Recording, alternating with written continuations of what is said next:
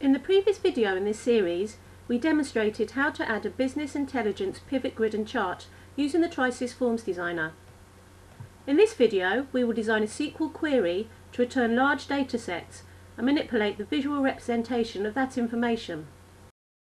Open the SQL Designer and visually drag and drop objects and links as necessary, or paste in an existing SQL query from the report or query already in use.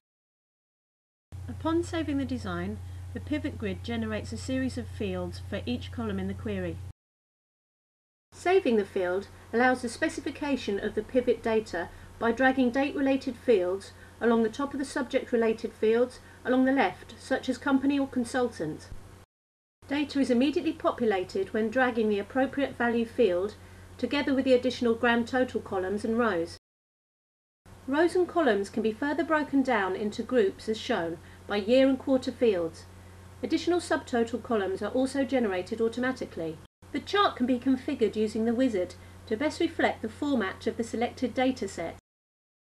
The next video in this series demonstrates how to further configure each business intelligence analytic.